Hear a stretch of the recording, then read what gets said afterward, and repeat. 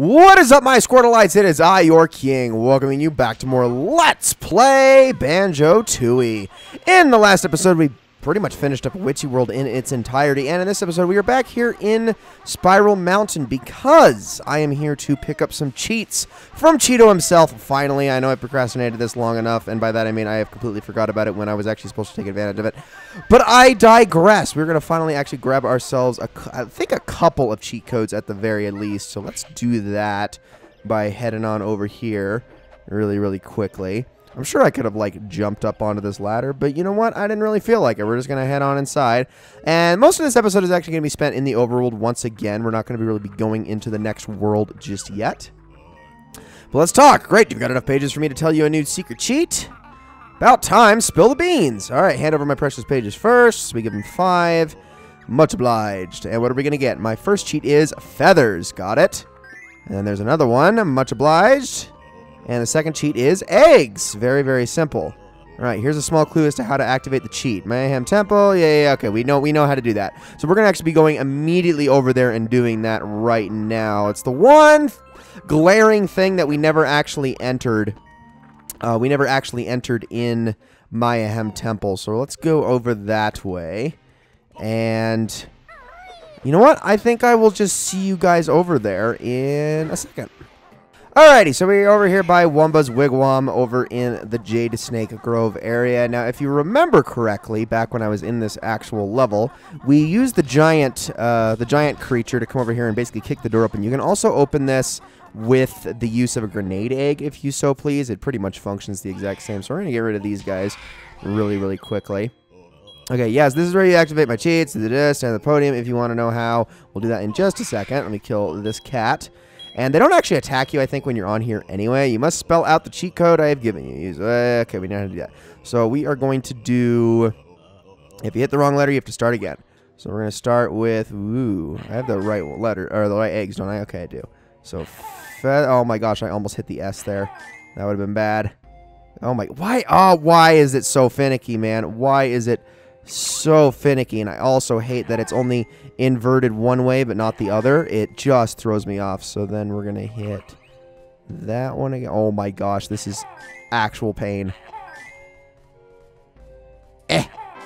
There we go. Okay, so that one is done. Feathers cheat will double the maximum number of red and gold feathers that you can carry. So we go up to, I want to say 200 red feathers and 20 gold feathers. And then we will do this one, which is much easier to type. Thank goodness. And this one will actually double the amount of eggs, I believe, to do this one, I think. Okay, egg cheat, yeah, double the maximum number of eggs that you can carry. And the cool thing is that if you step out of this, the really cool thing is that you can actually turn these cheats on and off if you so desire. So let's turn each of these on because we might as well. They're basically bonuses to our arsenal. And there we go. Awesome. 50 grenade eggs. That is going to come in huge handy throughout the game. And I definitely want to use those. There are cheats. I think I've said this already, but I just want to reiterate. There are cheats in the game that you can get that are not given to you by Cheeto, such as like unlimited eggs and unlimited feathers, which are obviously very broken.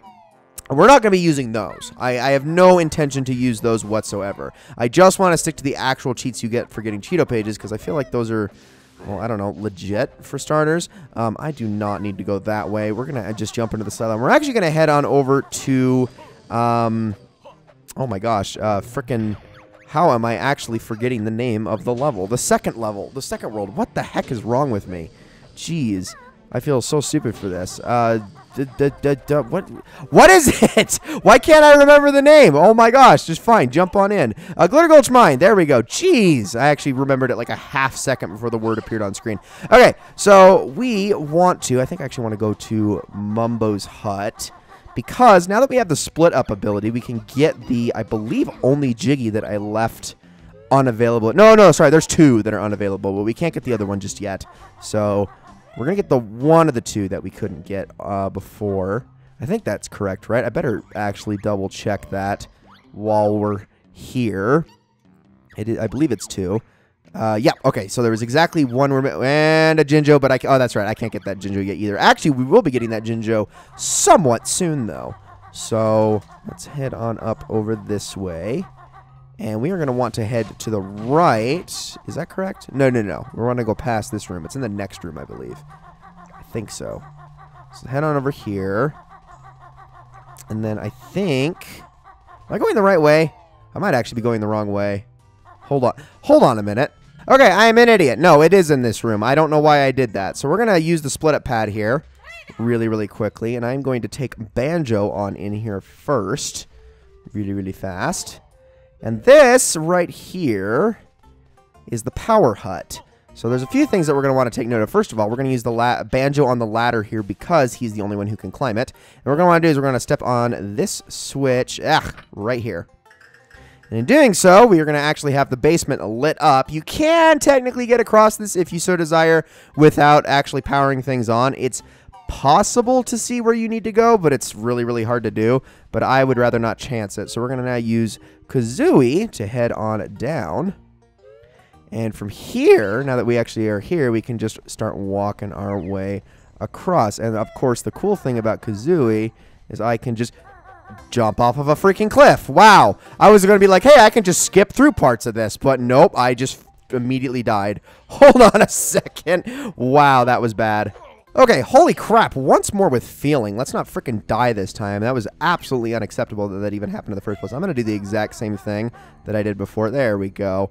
Might as well. Let's recenter that camera. These planks do get slightly more narrow the further you go through this. But other than that, they're honestly not too hard. I just wasn't paying attention and just slipped right off the cliff. Now, honestly, the strat... You want to know what the strat is here now that you have this? Just die. It's much, much easier to just jump off the cliff because then you're immediately going to be set back on the split-up pad with Banjo there, and you can just move on from here. All right, so that is it for Glitter Gulch Mine. Now, we are going to be heading back out to Plateau, and I'm going to be showing you how we get to the next area of Isle O Hags, the next hub area known as Clifftop. So I will see you outside in just a second. Now, once again, all you need to do to get to the next area is have the split-up ability. So we're just going to want to go over this way, and I do believe... Okay, our split pads are right here, so let me kill this guy. And then let's do our quick split up. This is like the most simple usage of split up in the entire game, and I really don't even know why they bother with it, because it's just like, if you have the ability, you've already done more complex things than this. I can promise you that. Alright, so just... walk the two characters over here, and then all you need to do is have them each step on the pads. I guess it's just a way of kind of gating you a little bit, since technically where Witchy World is the third area, and this is the second area, and the area we're about to head into is the fourth area. So I guess it sort of makes sense. But welcome, everybody, to Clifftop. Now, there's actually going to be quite a few things going on here. We have 2 more worlds that can be accessed from here, including our next world. But just as importantly is this right here. All right, freezing cold, but that's the prize for launching eggs of solid ice. Yeah, we're getting our 4th, second to last set of eggs. These are also incredibly useful. Can't wait to show these things off. I like them a lot, especially in the next world. And that'll be all. So the way that ice eggs work is pretty darn self-explanatory. They do not do damage at all. In fact, here, I'll show you what they do. You shoot at somebody with it. They just freeze solid. It does no damage. But while they're stuck... you can then take them out. It basically just allows you to freeze things in place to either get around it or to then deal up additional damage, like, let's say, if you're in a panic or something along those lines. You know what? Hold on.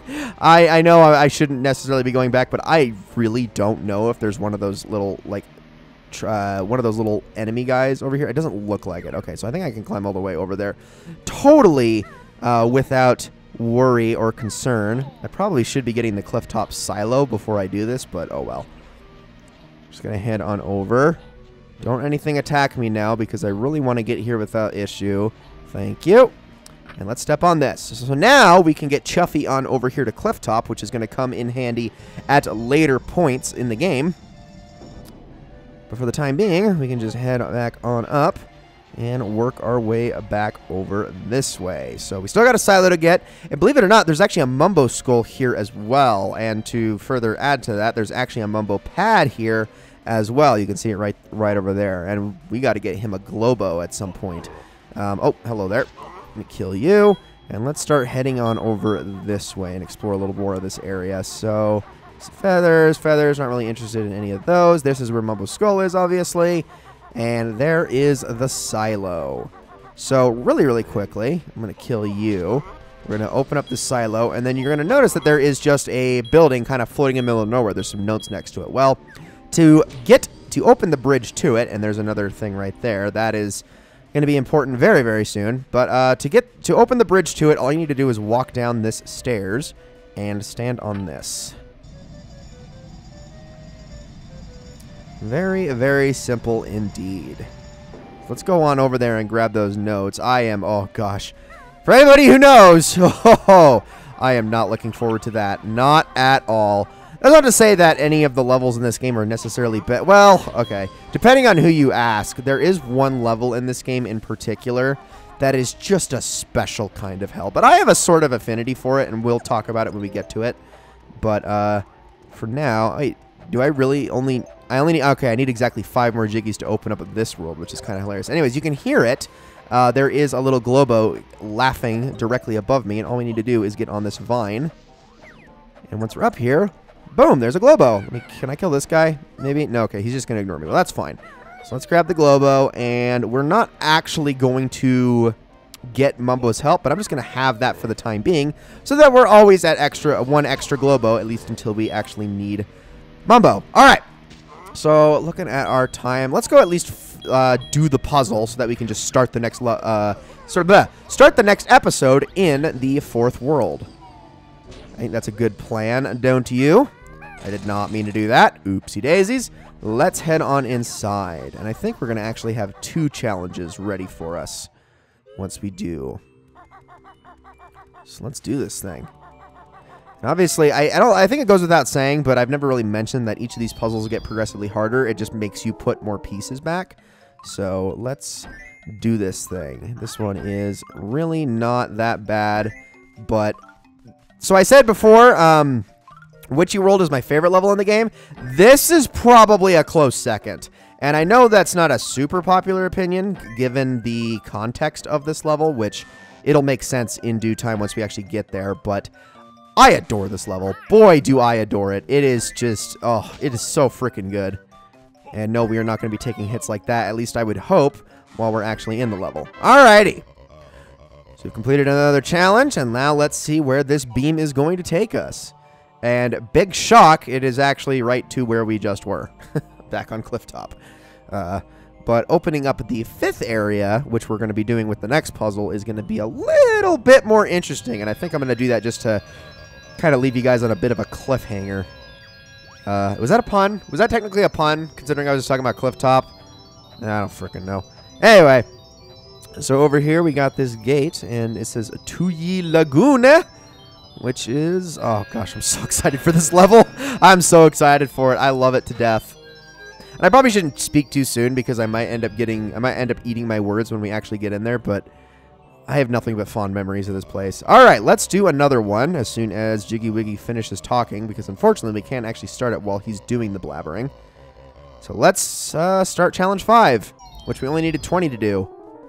Okay, actually, can we open up the... I think we can open up the 6th level as well. Oh dear. Oh dear me if that's the case. Okay, that's not it. Let's do there. We go. Gosh, this is another good level, but it's also very... Oh, what's the word I'm looking for?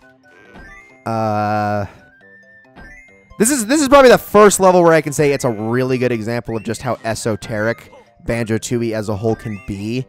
Like, I said the levels get bigger, but there's some, like, jiggies that you have to go after in particular that are...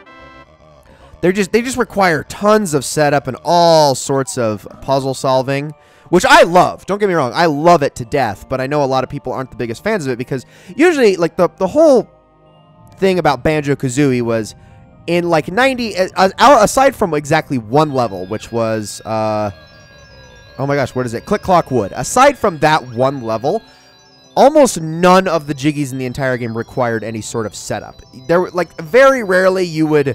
you know, have to do one thing to then be able to go after another jiggy, but you usually got a jiggy in the process of doing the first thing. It was like, get a jiggy and then maybe get a second jiggy with the next step. But otherwise, you were getting jiggies in a pretty straightforward way.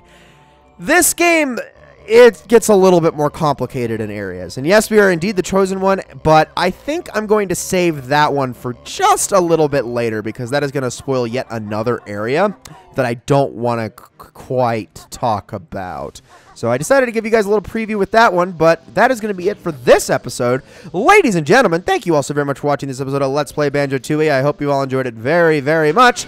And in the next one, we're heading off to the 4th world. See you all then.